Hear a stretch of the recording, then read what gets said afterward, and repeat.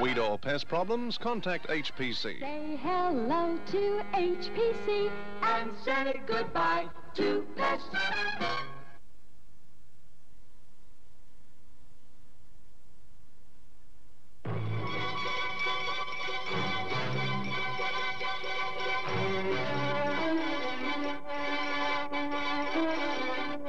The Metropolitan Water Board faces a huge damage bill following the flooding of a Victoria Park home last night. Good evening, welcome to the Channel 9 News. Also in the news tonight, Cape Canaveral space technicians are working to ready the historic Columbia shuttle for its new launch deadline tomorrow. And President Reagan scheduled to leave hospital and return to the White House later this weekend. In sport, it's Wally. Thanks, Tom. Claremont took the honours in the first round of local football, defeating last season's premiers South Fremantle, and Jack Nicklaus has taken the lead in the US Masters. Jenny's all smiles as a result of Claremont's performance. That's right, and also we had some lovely rain last night, and tonight expecting more, but tomorrow should be fine. Engineers are still trying to untangle a stubborn computer program lapse which delayed the maiden flight of the American space shuttle. However, NASA officials say they're confident the snag can be corrected in time for another launch attempt at 10 to 8 tomorrow night, our time. The malfunction occurred 16 minutes before the long-awaited launch last night of the spaceship Columbia. It began long before sunrise when it was clear that a spectacular day lay ahead for the first attempt at launching America's space shuttle. It all seemed to be going perfectly from the start. 2:30 a.m. After being awakened, astronauts John Young and Bob Crippen have their traditional steak and eggs breakfast, then a quick physical. 3:10 a.m. Suiting up after getting a final weather briefing. No problems anywhere. 3:50 a.m. They leave the crew quarters for pad 39. 4:30 a.m. They begin getting in the Columbia after final checks in the White Room. All this time, the countdown ticks away smoothly toward their 6:50 a.m. launch time. Then the troubles began. The crew has had a small problem with the comparison of the backup program. That's a software program in the flight computers. But within minutes, Launch Control announced the problem had been solved. Then another failure. A bulky fuel cell, important because it supplies electricity for the Columbia and in the process, drinking water. Within minutes, a solution. But the computer problem returned. At Launch Control's orders, a fresh set of directions is fed into the computers. The computers, there are 4 primary and 1 backup, still didn't agree. The 2 astronauts had now been lying on their backs in their ejection seats for 6 hours. Just before 10 a.m., the scrub order came. Next, Wally with a full roundup of today's sport, including the controversy which played the head of the river rowing event this morning.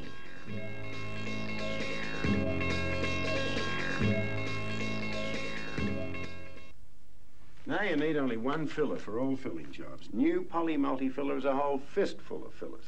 It's ready mixed for woodwork, for plaster, and for weatherboard, and with acrylic resins. It'll stay there for years. You can even use poly multi-filler for cement or brick. Now that will stand up to any weather. New poly multi-filler, a whole fistful of fillers to help make you the expert.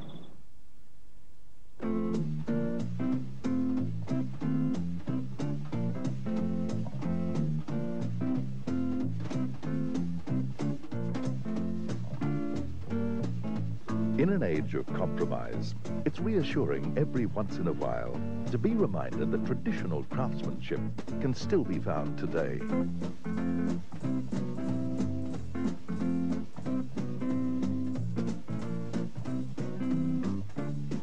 Here at the House of Dunhill, the finest traditions of craftsmanship have been maintained for generations.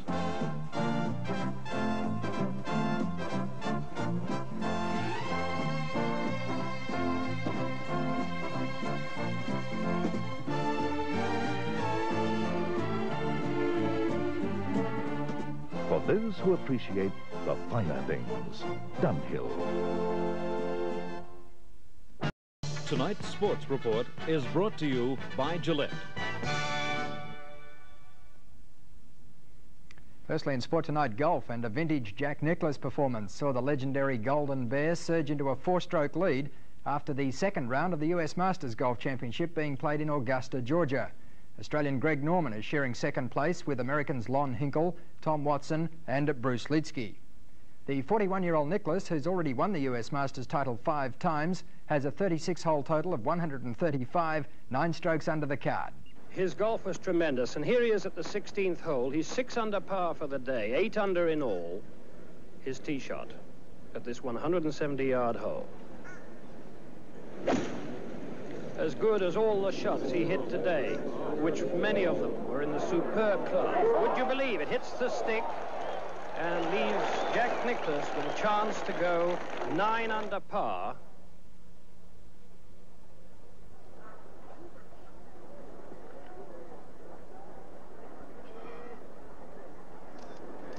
Yes, sir. But Jack Nicklaus failed to equal or break the course record here of 64. He's probably disappointed. The 82nd annual Head of the River ended as a fiasco on the Swan River this morning. Charles McLaughlin witnessed one of the most controversial finishes in the history of the race. The first criticism of the race was the officials' decision to allow the event to start at all in the atrocious conditions.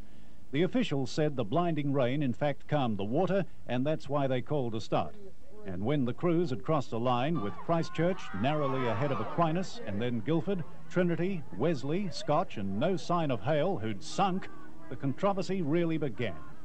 The immediate word was that Trinity and Aquinas were protesting, and almost immediately the arguments began. These guys saw the red flag, there was also a whistle. Shouldn't have been run in the first place anyway, it's too bloody rough. Should never have even occurred. It should never have started. The conditions were out there were just ridiculous. Meantime, members of the Christchurch crew were quietly basking in their win, while the referee and umpires were refusing any comment, and the coveted Head of the River trophy was standing forlornly on a chair. Well, what actually did happen? Here's Hale-Gary Bosman's version. And we saw the whistle and a red flag, the Cox of the crew as well. And 7 seat. And Aquinas also stopped in Trinity. Was that a confusion out there? And in support of Gary Bosman's version, it's understood crews were told if the referee raised a red flag, it meant a restart.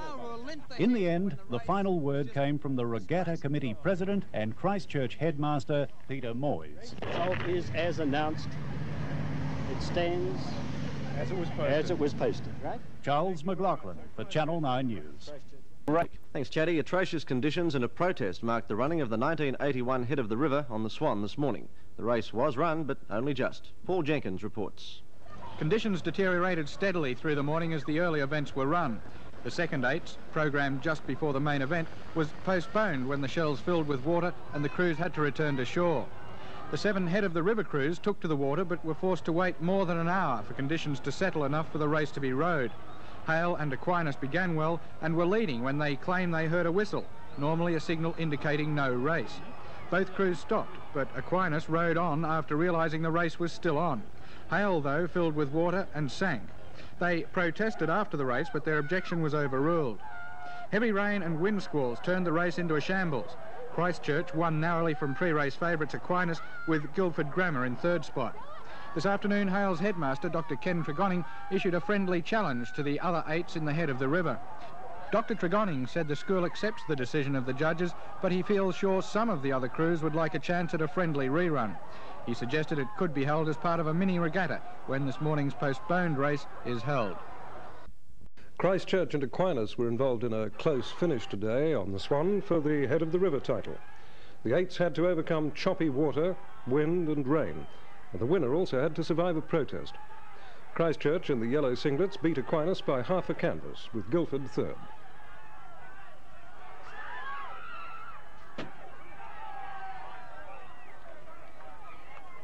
Trinity finished 4th, Wesley 5th, Scotch 6th and Hale failed to finish. The winning Christchurch crew rode back to the applause of the crowd. While the Christchurch oarsmen were being congratulated, a protest was being entered by Hale, whose boat stopped after what they believed was a false start and later foundered. The protest was dismissed. It's definitely a red flag. It's absolutely crazy. Stroke of the Hale 8, Gary Bosman, explained the incident. The reason we stopped, we heard a whistle like all the other crews heard a whistle, Aquinas, Trinity, and a number of others, and we saw a red flag. Coxon saw it, we looked and we saw a red flag, and we all stopped.